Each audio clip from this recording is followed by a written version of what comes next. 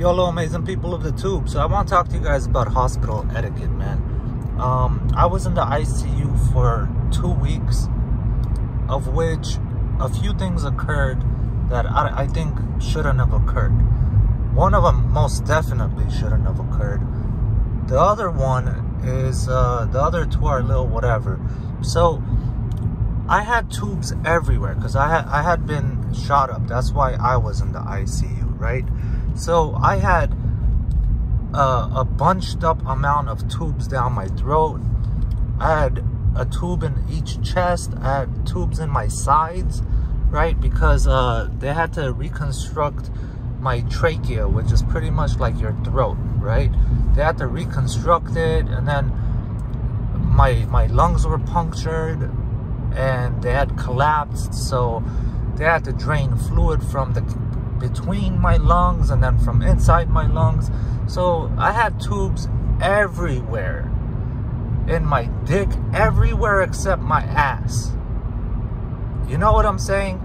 So it's about a week in, and a week, maybe week and a half, I don't really remember exactly how into it I am, but they've done the surgeries, they've sliced my back open like a fish.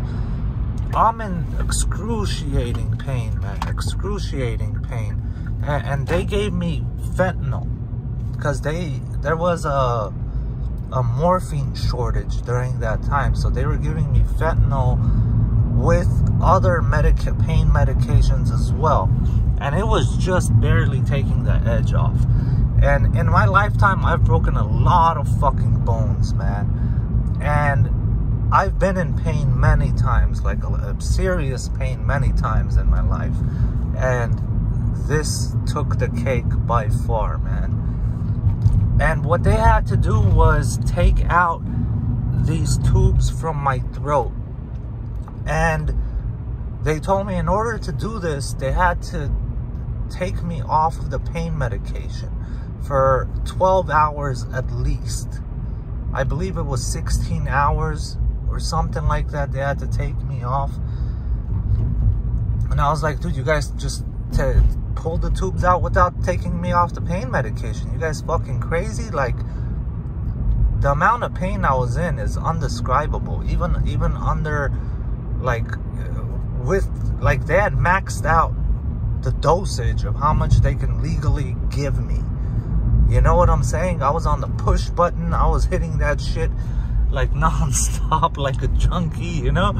Fucking A, man. And I had a relative there, man. And because, you know, all my friends, my relatives came, and so they were taking turns staying there. And the fucked up thing is, man, this person, like, made decisions for me that really jeopardized my situation, I feel like, man. And what happened is, now it's nighttime, and they're like, okay, we're gonna wean you off, so in the morning we could pull it out. I'm like, no, man, like, you guys are fucking crazy. And then I thought to myself, fucking just tough it up and just do it. And as the pain medication started weaning off, dude, the pain became unbearable. And I'm talking about unbearable. Like, I've passed out from pain a few times in my life. I'm telling you, man, I was there. I don't know how the fuck I didn't pass out this time, right? And I have all this shit in my throat, and I don't know where all these tubes go. I know 2 of them go to my stomach. I don't know where the fuck the other 2, 3, 4, 5 tubes are going. I thought they were going into my lungs, or they were going into, I don't fucking know. They didn't really explain where all the tubes went. And I had them in my mouth, so I couldn't really be asking fucking so many questions, right? So now I'm telling the nurse, the night nurse, this dude, I have a pad, so I'm writing down, and I'm like, hey, man, like, I need give me the medication. I need it. Like, fuck the tubes, bro. Fuck the tubes. Let the tubes stay. You know what I'm saying? Like, I don't give a fuck. Just give me the medicine, man. Like, this is unbearable. The relative that's there at this fucking point, well, they feel some type of way about pain medication. You know what I'm saying? They're like one of those people that, like, just have opinions about certain things, and their opinion is more important than other shit. And this person is telling the nurse, now don't give it to him so that you guys can just pull the fucking tubes out. And I'm telling the nurse, hey motherfucker, like, I'm your patient, bitch. Fucking, like, give me the fucking medicine, right? And it came to a point there, the relatives arguing with me is arguing with the nurse, and it's convincing the nurse because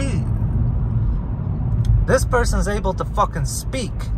You know what I'm saying? So I'm not. So I can't convince this motherfucker because I can't write that fast. Fast as people talk, right?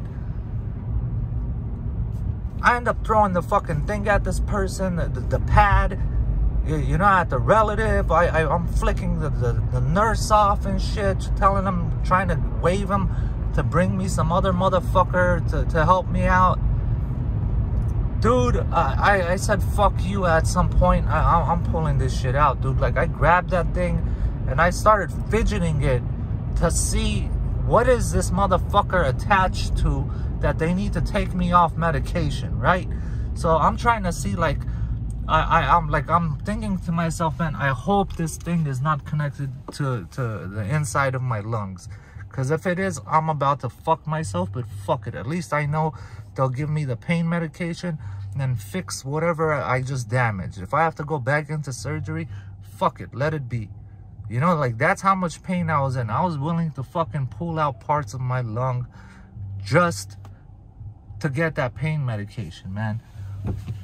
So I'm fidgeting with it, and right as I'm about to pull, the nurse fucking grabs my arm and doesn't let me, and goes, okay, I'll give you your fucking medicine, right?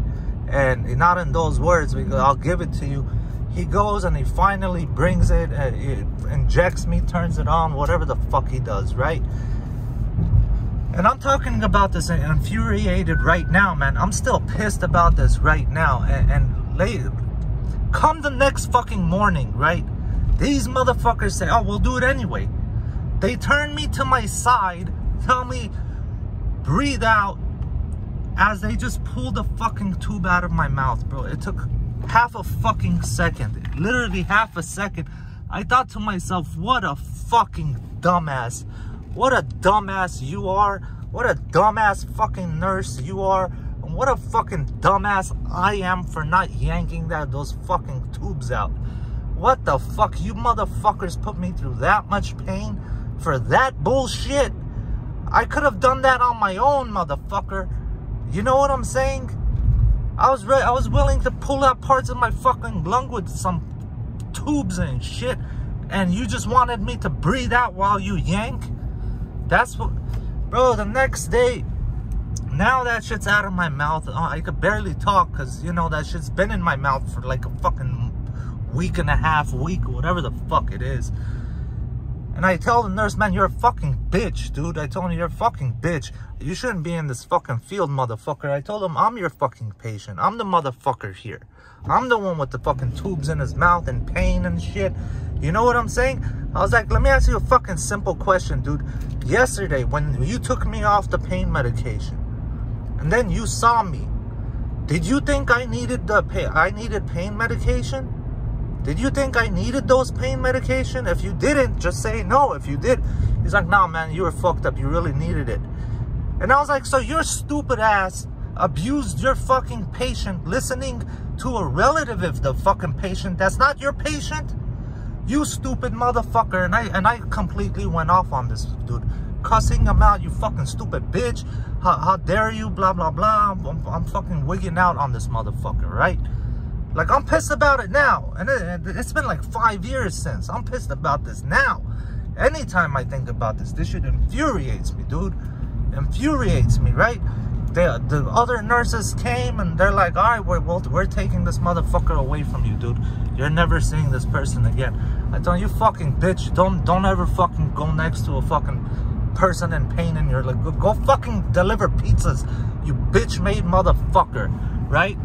And then I had to fucking deal with my relative next night when they came back, right? I told him, hey man, like, I understand, you know, you've been here, you've been supportive, you've been great, you've done a perfect fucking job this entire time. But when it came down to that, you couldn't have dropped the ball any fucking worse. You completely shattered the fucking ball.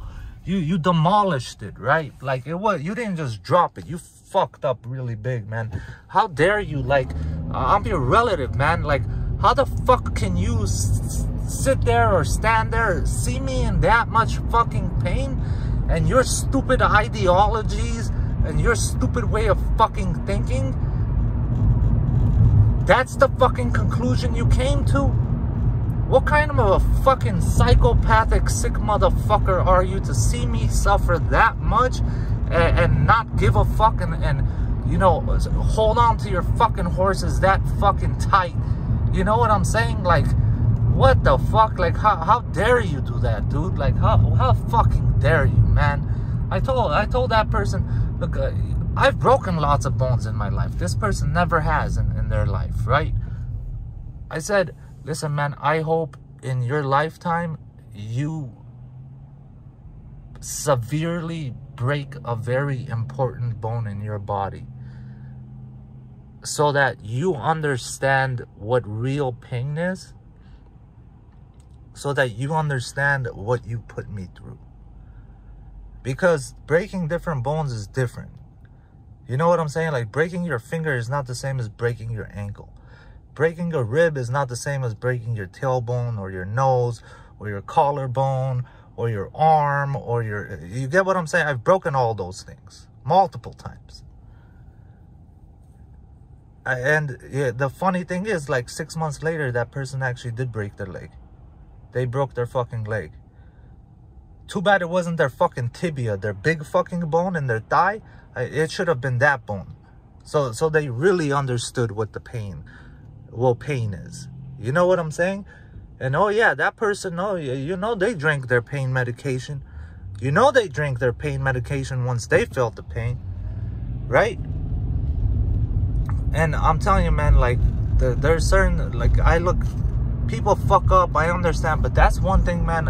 Until today, man, I never got an apology. That person is stuck to their fucking stupid ideologies and whatever the fuck evers and shit. And yeah, so that's one, man. And then two is just like, I had all these tubes, right? Like, dude, I had a catheter in my dick there. You know, my pee's going without me knowing it's going, right? I have tubes like connected into my chest, and then in the cavity between I had a tube into my lung, in each lung, and in the cavity between the lungs, and it's slowly like vacuuming out all the blood that bled into that cavity. And you know, the blood dries up, right? Like, it becomes crusty-ish, and there's pus, and there's all this nastiness, right? And I remember two people came in and they saw, and one made a face and one went, you know? And I thought, like, and that's the time I had the tubes in my mouth, and I thought to myself, like, dude, like, how immature are you, dude? Like, what if this happened to you, or what if this was your relative, or your kid, or your grandma, or your grandpa? One day you're gonna get old, and you might need someone to wipe your ass, dude. Like, I've had to visit people in the hospital, usually not serious, but sometimes I've had to deal with going, like, I'm seeing someone that's gonna die pretty soon. You know, they have cancer or they're old, and I always walked in with the mentality that, holy shit, I'm probably gonna see some really fucked up shit right now. I'm probably gonna see this person very different than I normally remember this person, and my job is strictly to make them feel better. That's my job, seeing them. I'm there to somehow bring some type of, a little bit of happiness to them, to take them away from the situation they're in. Not to go in there, like, and observe and have opinions about and think, oh, well, how you know, like, nah, man, like, that's very immature. Don't ever fucking do that, dude. Hospital etiquette, don't ever fucking do that, man. And the second one is connected to that, is don't ever go visit people in the hospital if you're not there with genuine reasons to be there. Like, you're not there to strictly make that person feel better, comfort that person, or you're not there for some positive reason. If your life is not exciting, you know what I'm saying? If you're there because it's a drama, because it's excitement to you, because it's a soap opera, it's a television show, your life is meaningless and whatever the fuck, right? You're there for the fucking circus, you're there for the wrong, don't even go, don't even visit, right? Because I remember all those people that came like that, man. And I remember thinking like, hey man,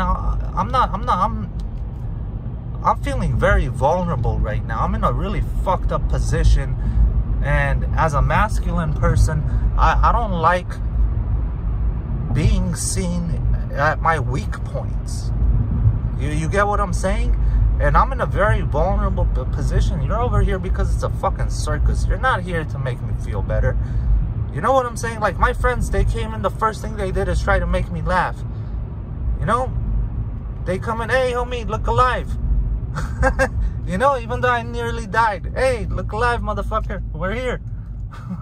you know? And you laugh, like they're trying to make you smile. It's different, right? But these other people, they're here because it's like, oh, they want to see, oh, this is interesting. So this is what a motherfucker looks like when he gets shot in the face and all this shit. Like, kick rocks with that. You know what I'm saying? Like, hospital etiquette, man. Don't be that fucking person. Don't be that nurse. Don't be that relative that dropped the fucking ball like that. Yeah, I'm gonna end it at that. Solo YOLO BOLO. Peace.